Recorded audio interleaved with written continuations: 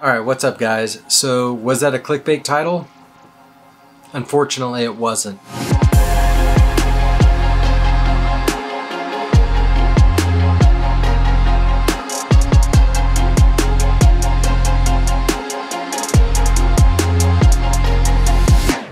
And I didn't really do anything, but the transmission blew up. And basically what happened is I drove to Santa Cruz and drove home in one day with my wife, and it drove fine. There was no indication that anything was wrong. And then the next day I went to run an errand, and I noticed as I was driving it was kicking out of overdrive, and it was just like downshifting and revving really high. And then when I came to a stop, it slipped really bad and slammed into gear, and I was like, all right, something's not right. So I took it to my friend Hunter, who owns a shop in town called J&S East Valley Garage, and I got the bad news. The transmission grenaded. And initially I was like, is this something I did? Was it the 35s? Was it the re-gearing? Was it the off-roading? And ultimately it was not my fault, but I'm sure all of that did put some extra stress onto it. But unfortunately I found out that basically it had never been maintained before I got it. And I ended up buying this van from my work, and I thought that they had done maintenance to it, and I know that they had done oil changes and all the regular engine stuff, but it turns out they'd never maintained the transmission. The transmission had never been serviced, the filters had never been changed, and we know that because the Ford factory plug that goes in the dipstick for the transmission fluid was in the pan. And typically whenever you drop the pan to change a filter or do a full transmission service, the tech would just take that out. There's no reason to leave a plastic plug in there. So that was a main indicator that it had never been serviced, and it had about 100,000 miles on it. So in 100,000 miles, it had never been maintained, never had the filters changed. And I had always just kind of assumed that Ford Econolines maybe had kind of a slushy transmission, not real crisp shifts. I just assumed that that's how they drove because my Quigley 4x4 E250 kind of, shifted similarly. So I just assumed that's the way it was. And it's definitely not the way the transmission should be shifted. So basically what happened was the clutches started to go out, the torque converter clutches started to go out, and it started just kind of spitting material into the transmission. And it kind of went from the front drum to the planetary drum to the back drum, and it was just fine metal shavings just kind of grinding through all of that. And that is ultimately what made it fail. And it was still drivable when I drove it to the shop, but it was not drivable in the sense that you could go daily drive it and it would be okay. And the bearing in the planetary drum, it's somewhat of a common failure in these transmissions, but the material had just completely clogged up the cooler, all the lines, everything. So we kind of had to do a whole overhaul. And I weighed the advantages and disadvantages of just buying a junkyard transmission because these were put in a million different vehicles. But ultimately I decided I'd rather have it be completely overhauled on the bench and upgraded at the same time. So basically the guys at the shop dropped the transmission, got it on the bench, and completely overhauled it. They used all, OEM good parts, and then they did do a few upgrades. They upgraded the clutch packs to heavy duty clutch packs. They did heavy duty planetary gears and a big heavy duty transmission cooler, which my van did have an auxiliary cooler, which is good. But like I said earlier, it was completely clogged with metal shavings and material. So there was no sense in trying to clean it out. It was just easier to just get a bigger and better transmission cooler. So now I know that my transmission is not going to be a weak point. It's going to be completely dialed. And I'm going to be adding a tuner to it so the van knows what gearing I have and what tires I have, which should help with, any sort of shifting issues it may have. But right now, it drives amazing. It's like a new vehicle. And I know I've said that a few times about different things I've done, but this is one that is very, very, very noticeable.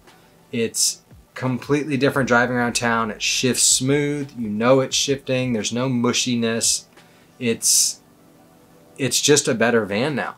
And so as much as it sucks that I had to go through this and I had to spend all this money, I'm very grateful for the guys at the shop and for their advice and their guidance. And you know, that's kind of why I didn't go through buying a used one. Like, yeah, it would have been cheaper, but it could have had these same issues. So I didn't want to deal with that. I didn't want to have to do this again. So it was really one of those buy once, cry once situations. And yeah, it's just, it kind of is what it is. And I don't really know what else to say. It is a bummer, but you know, we got the van for a great deal, and this is just kind of an operating expense, I guess. All right, and real quick, I'm gonna take a break from kind of talking about the van, and I just wanna showcase Hunter's shop a little bit. It's such a cool space, especially here in Santa Barbara. I feel like it's a really, really rare gem, basically. It's so old school, and they do everything the right way. They don't cut corners, and they're super informative. Like, I'm not paid by them at all. Hunter is a friend of mine, and I just kind of want to show my support to him and kind of show the stuff that they work on. They do all kinds of crazy custom fabrication. They do hot rod stuff, race car stuff, off-roading and overland vehicles. He always worked on my Tacoma. I'm going to show you guys kind of a little bit around the shop and talk to Hunter for a second. And then, yeah, I'll give you guys some final thoughts on what I think about the van. All right, so this is Hunter. He's the owner and operator of JNS. You want to give us a little history about the shop? Yeah, the shop here has been on location as original since 1919. I'm the fourth owner. The owner before me had it since 1962. Jay Roach, who was my mentor. I bought the shop in 2012 after working here since 2002. And yeah, we try and be on our best behavior, try and keep the neighborhood happy, but you can see everything is kind of piecemealed together from old barn doors and different things like that when the original owner built it. And yeah, we've been here a long time. We hope to stay in business and keep everybody in the neighborhood happy. And what's this? You were kind of telling me a little bit about this earlier. This is an all aluminum Keith Black and Chrysler Hemi. So this is a factory dual plug Chrysler original cylinder head. They're kind of unique. They were developed during NASCAR. For dual plug configuration. Some guys used them in the Top Fuel cars. Basically, this is going to be a street freak, mostly for show. It's going to have dual magnetos. It's going to have 8-stack EFI injection on it. Again, all billet aluminum crank, pretty much all Top Fuel stuff. And then yeah, he's going to drive it on the street and, you know, scare some people, hopefully. So sweet.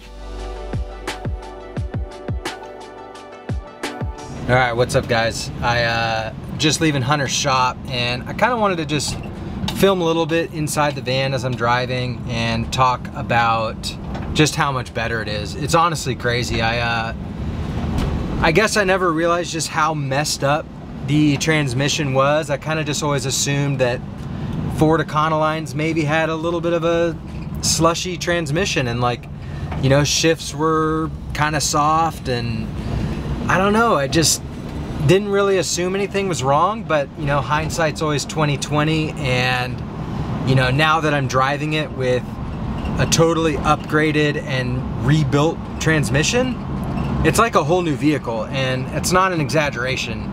The shifts are crisp, you feel them, they're there, you know, it's just like very obvious how bad it was before. So very grateful to the guys at the shop, and if you're ever looking for any sort of fabrication work, you know, you need your overland or off-road vehicle worked on, or any kind of car, I suggest going and talking to Hunter and Tommy and, you know, the other guys at the shop. They're super helpful. They're not the kind of people to just kind of tell you, you know, this is what it's going to cost. They will explain why and what's going on, and, you know, some alternatives. So I'm not paid by them at all. Hunter is a good friend of mine. We've gotten pretty, you know, close over the last few years, and he's helped me out a bunch. And you know, I just felt like it'd be cool to kind of showcase the shop and, you know, kind of show the stuff they're doing. I think it's super unique that a guy as young as Hunter is like doing this land speed, kind of top fuel, I don't know, top speed race stuff. It's a whole other world to me. I don't know anything about it, but I think it's awesome. And yeah, I just want to say, if your Ford Econoline isn't shifting very well, feels kind of mushy, not real crisp shifts, you might have a problem. So now that the transmission's out of the way, I'm going to be focusing on some other mods. There's a lot coming soon, and I look forward to making some more videos and showing you guys the process. So if you haven't already, I would greatly appreciate if you hit the like button. I know you hear that all the time on YouTube. And definitely subscribe. I'm going to be trying to update you guys every single week, whether it's a bike video, a van video, a camping video, whatever it is. I'm trying to produce content every week for you guys. So any kind of support you can give me would be greatly appreciated. See you on the next one.